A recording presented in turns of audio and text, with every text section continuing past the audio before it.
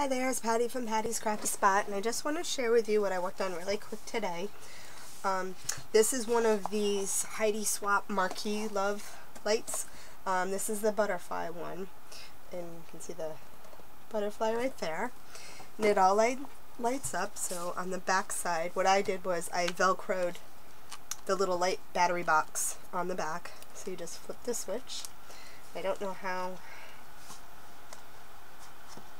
It's kind of reflecting in the camera, so I do need to get a good new camera because I'm not very happy with how this one records my stuff. But I just wanted to give you a quick little look at it.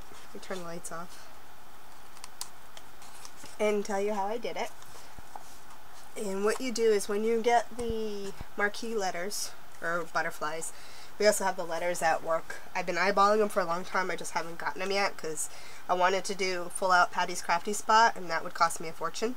So I haven't done it yet, but at some point that's on my craft bucket list. But I want to give you a few pointers on this. So what you do is when you get the kit, you're going to get a little template like this, and it is usually inside. So you pull it out, and the paper that I used for the inside here is from the marsupial stack from DCWV. I have a ton of these paper pads because I just love it. I'm not sure if it's still around or not, but this is the one that I used. And what I did was, this is the paper that I used in here. And just to give you a little hint, because I wanted certain things in certain spots on it, if you take your pattern and you put it behind what you're going to cut, like this, and then if you hold it up to a light, I'm not going to be able to do it here to show you, but if you hold it up to a light, you can see the shadow of the template come through, and you can kind of line it up that way, and then once you get it to where you want it, just hold it, flip it over, and then trace it, and it works out pretty good doing it that way. And for the holes, I just, made the marks for the holes on the back, and then I just used a paper punch to punch the holes.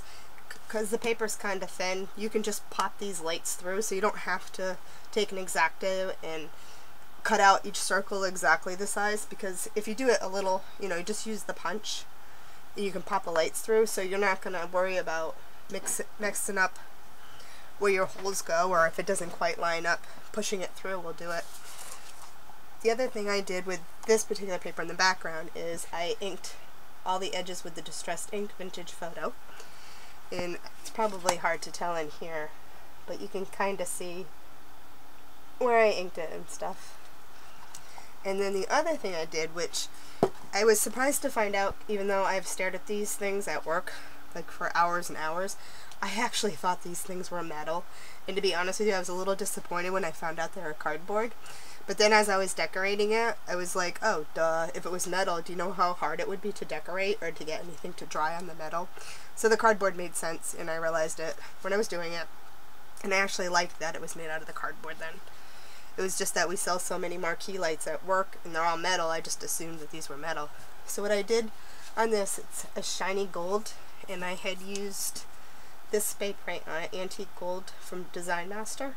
And it soaked up the gold spray paint so fast that it dried within minutes. Not even minutes, actually. I sprayed it, literally set the paint can down, and I could pick this up, and I didn't get gold on me. Then I used some score tape and went around the center of it, and I added this really pretty ribbon. I had some white flowers in my stash, so I also sprayed those with the spray paint, gold to match. And then from the Christmas line at Michael's, they have the Christmas peacocks. And this was a real pretty gold one, and it was just perfect to perch them on the top of my butterfly. And I think that's about it. I just wanted to pop in real quick, give you a little quick video on my little Heidi Swapp Marquee Love butterfly. And I absolutely love it.